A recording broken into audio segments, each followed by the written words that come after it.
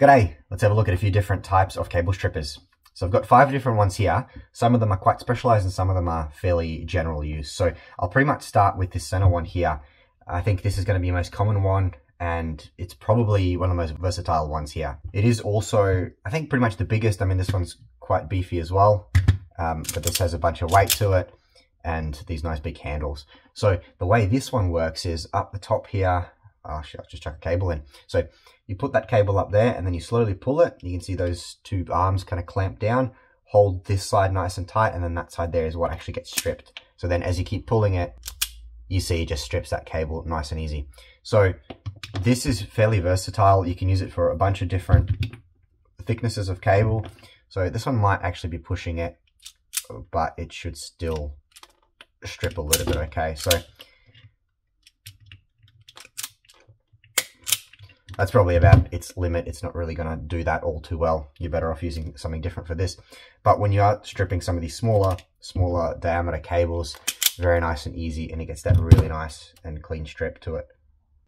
What it does also have is this little arm here, so you can move that in and out. And the reason that's there is so you can strip a very precise length of cable. So it acts as that backstopper. So when you push that cable in, it'll always stop there. So if you do multiple, you can always strip it to the same length. So most of these, actually, these two over here have the same thing, but I'll talk about that when we get to it. So you've got that arm, you can adjust to it, strip it a certain length, put it in, pull it.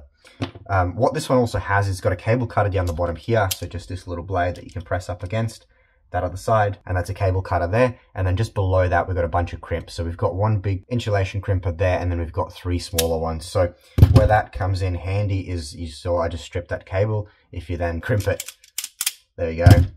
It's not the best job just there, but you get the point. So you can crimp that up pretty well. So with this one tool, you can use this as a cutter, stripper, and then crimper. So you can kind of get that whole job done nice and quick. Where this one doesn't work too well is in any sort of confined spaces, because you do need that cable to come in sideways. So for example, if this cable is sitting inside a box or something like this, it can be really difficult to actually get into it. That's where this guy comes in handy. So we'll have a look at that one. But this is very nice.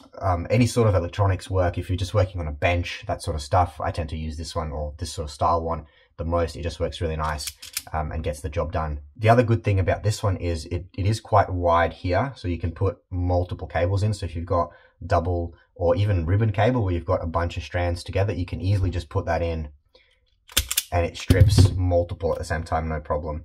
So that's kind of the highlights of this one. The drawback is it probably is the heaviest and it is quite bulky in that size. But then I think we'll move on to this one. So obviously the grip for this is completely different. The casing of this as well is all plastic. It is a glass reinforced plastic, so it is quite nice and sturdy, whereas this one does actually have that metal on the bottom. So this one here is a lot lighter. The grip for it is really nice. You just hold it really nicely, you pull this lever forward, it clicks in and it'll strip it. So likewise with that one, it does also have a cutter up the top here, so you can put a cable in and cut that, and then just chops it off, no problem at all. Really nice and clean cut. And then you put that cable in, hold it, strip it. Nicely done, nice and quick. So same with this one as well, is you've got this red arm here that you can slide backwards and forwards between 6 and 18 millimeters. So then you can also have that consistent length of strip each strip. And this little slider up the top here just adjusts the down pressure on that cutting tooth there. So if you're working with thicker cable, you usually put it on the least resistance there on the negative. And then if you're working with really small, fine stuff, you put it on the plus just to have a bit more push down. So for example, this here is just Ethernet cable twisted pair. So, sorry, I get that in properly. We can just get that in, strip it, it pulls that nicely, and you can pull the rest of the way, and that's nicely stripped very nice. Likewise with this one, this will strip some of these finer cables really well as well. So really good to see, they're nice and versatile. This one here is from 0.2 to 6 millimeters and 0.2 to 6 millimeters. So these two seem to strip the same cable diameter from 0.2 to 6 millimeters. But again, this Knipex one here is really handy if you're working in smaller spaces or in switchboards or things like that where you've got cables. I'll just chop that and give you an example. If you've got cables that are in small spaces, you can come in very nice and easy like that, pull it, and then that does a really good job stripping that. Whereas again, with this one, that might be a lot harder to do. This one, yeah, has a cutter up the top, as I said, but it doesn't have a crimper, so you can't crimp with this one at all. The other one, actually, let's probably have a look at this one. So this is the Knipex ErgoGrip. So really nice and small, super lightweight. It's just a plastic construction. I don't know if it actually has any markings of what the plastic is, but it would also have a bunch of reinforcing as well. It's got that really nice honeycomb structure in there. So it is very sturdy. It doesn't feel wonky at all. It is really, really nice.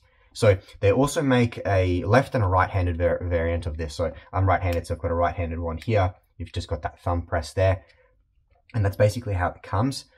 Up the top here, you've got a really nice thick stripper. On this side here, a slightly smaller one. And then on the side, you've got a whole bunch of other ones that are marked on the size as well. So from 0.2 up to 4 millimeters cable stripping there. The other feature of this one is that locks away really nicely. So it is spring loaded, but if you want it locked, you just lock it, push that down, it unlocks it, and then you can hold that with one hand and kind of operate it really nicely. On the side here as well is, you can see that fixed blade in there. So that there just acts as a cutter. So if you do want to cut this cable, you put it through, pull it down and pull it, and then it will split that cable. You can see put that slit in it. So let's do that a little bit longer.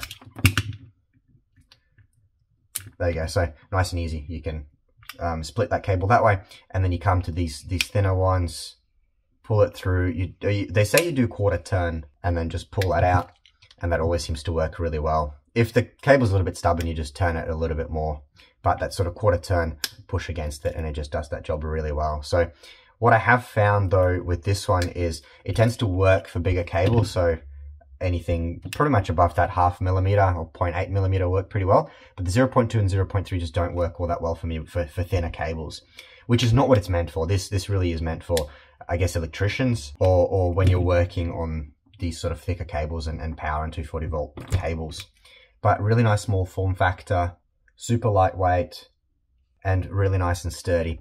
And actually this other side here, so this other side is spring loaded as well.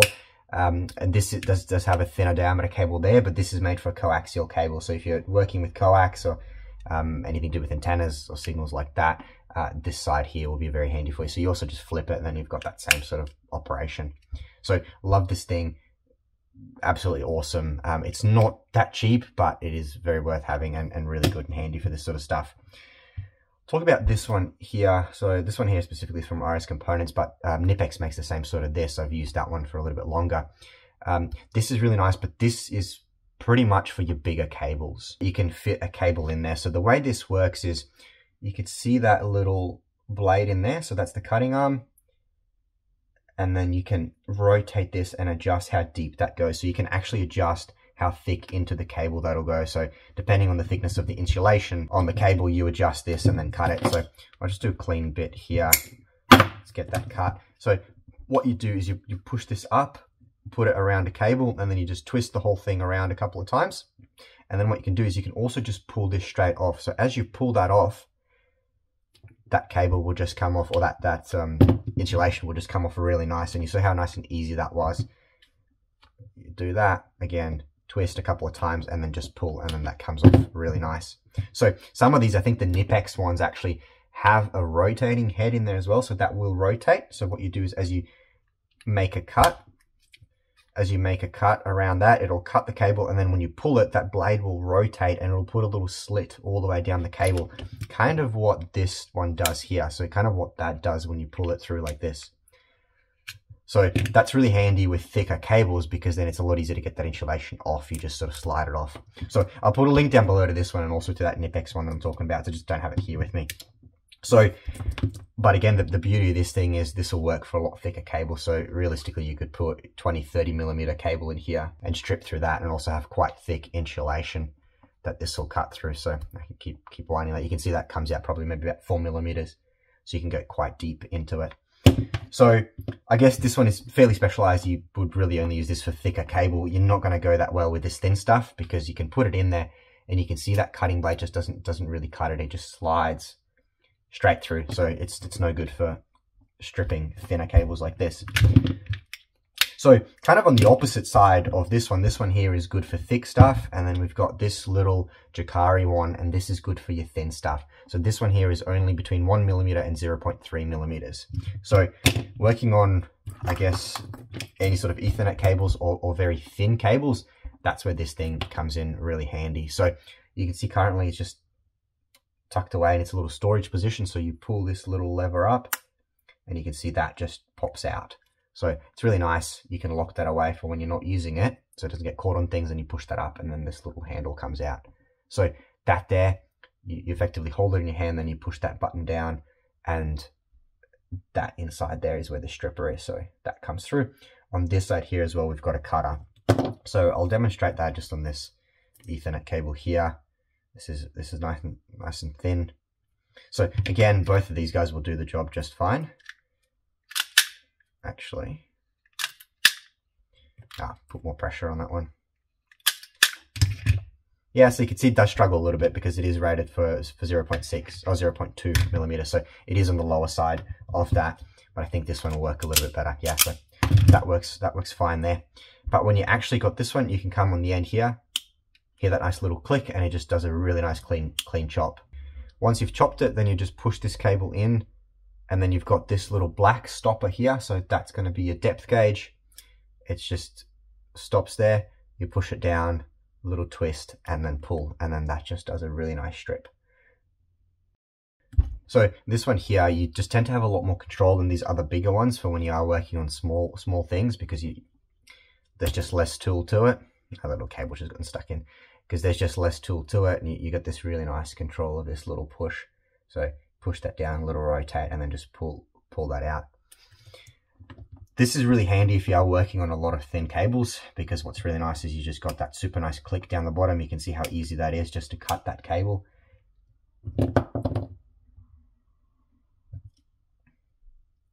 And you can cut it a little bit thicker as well. So this is just a double twisted pair. It will cut it, although it doesn't love it all that too much. This really is for your thin sensitive cables. But it works really well. So they do make these in a bunch of different configurations for a bunch of different sizes. So obviously you just pick what size you'll be working with the most and get one in the range. So again, what I didn't mention is it's just up the top here. You just set the thickness of the cable. So you've got from that 0.3 up to that 1 millimeter. So by sliding this little red tab here, what that does is it adjusts that little arm in there. You should just be able to see that little red arm. And then that little red arm comes out here. So it effectively stops the depth of how far, or sets the depth of how far you can press this. And by pressing that, that just controls that little cutting tool in there of how deep that'll go. So really nice one. But again, this is used for your fine cables. So kind of in the middle, you've got your two fairly general purpose ones that'll do pretty much anything. It'll do a really good job. You've got maybe your out in the field one, nice portable one for sort of bigger stuff. So I guess put that on this side here. You've got your one for really thick cable, and then this one here for smaller cable. So if you are interested in any of these, I'll put links down below. As always, have a look down there. And thanks for watching.